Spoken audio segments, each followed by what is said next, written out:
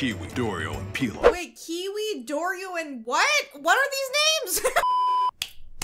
Hello everybody, welcome back to the channel. We are on episode 3 for Cyberpunk Edgerunners, and it is called Smooth Criminal.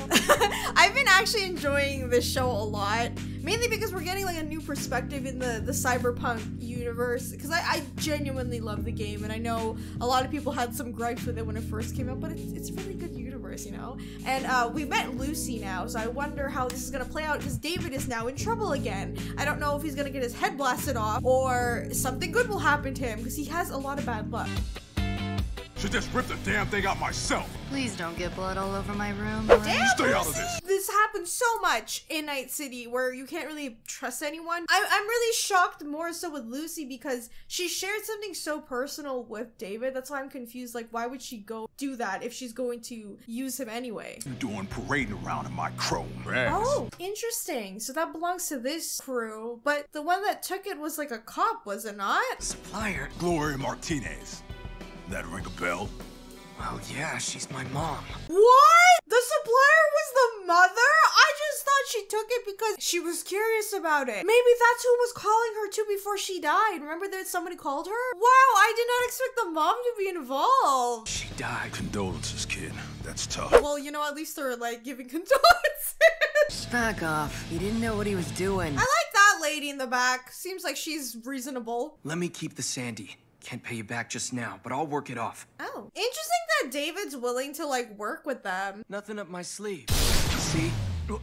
That makes 9 today. But he's still bleeding. That's the thing, right? Because he's not supposed to be doing it that much using the tech, or it will like fry his ass and his brain, and he's still bleeding clearly. So I don't know if this is like something that David thinks he's invincible from. I feel like this is slowly killing him. He just doesn't know it. Okay, kid. You get one chance. Could have said something. Like what? It's not like I planned this from the start. It just kind of stings because like you can't trust no one. Proves how alone David is. Remember the mom kept talking, I don't want my son to be like this. I want you to work in a big corporation, big company. People respect you.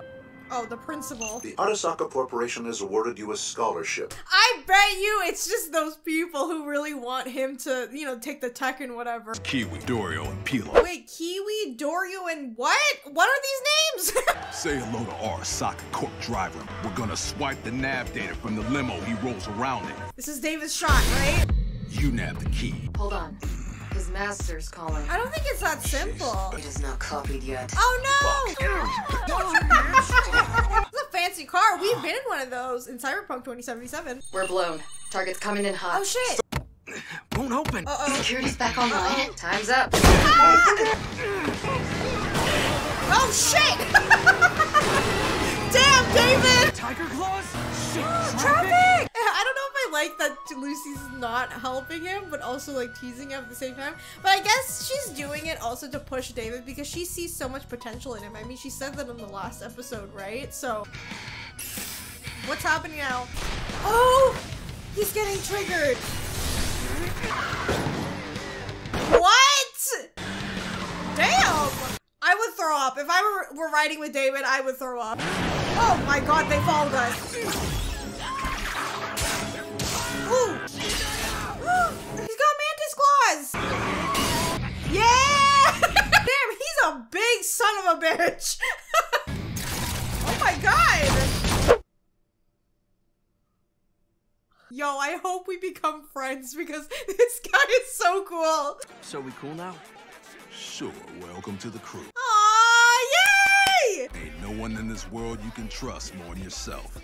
That's fact. See, I think because David is so quick to like trust people. I feel like he's quick to trust people who are in a similar situation as him. I guess that's why he let his guard down with Lucy, right? Because they shared that moment together, and that's what his downfall is. So even though he does have like friends now, he's part of this crew, doesn't exactly mean that you can really trust them. You don't know them that well. At the same time, I don't know if David will understand that because he's so young. Start using us as your crutch, and you're good as dead.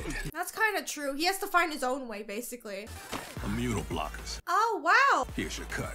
Everybody gets a fair shake. That's actually nice. Now, I have a question about the immunoblockers because if David keeps pushing himself to the point where he fries his brain, is the blockers gonna do anything in reality? Because he said that's a month's supply. You know what I mean? Like, is that gonna help anything or just gonna keep destroying David's body? Then look into upping your cyberware.